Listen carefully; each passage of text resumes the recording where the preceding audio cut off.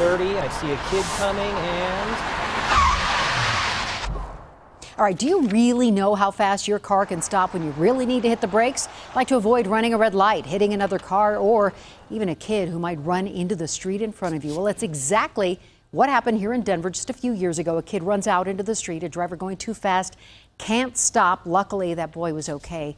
Lots of neighborhoods use these little yellow guys to slow down drivers. Parents put them up, even where I live. But last night, a Lone Tree neighbor contacted us after a man was ticketed for placing the slow down sign in the street. Well, tonight, Marshall Zellinger is taking to the raceway to show the importance of keeping it slow in our neighborhoods.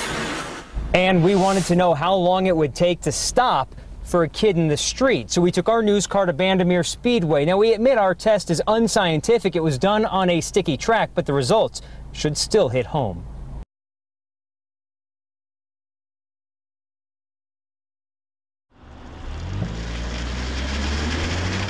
Holding 15. Just how long does it take to stop a car going residential speeds? Oh boy, there's a kid there.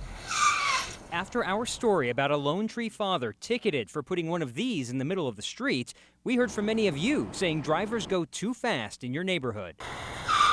We tested from 15 miles an hour to 30. We'll admit our test is not perfect. We're missing reaction time since I already know when and where to stop. But if we weren't anticipating it and it was going to happen to us spur of the moment, things are definitely going to change as to how quickly we react. I'm going 25. How long is it going to take me to stop? And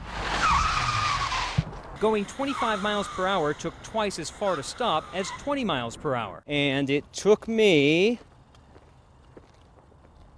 about 25 and a half feet to stop.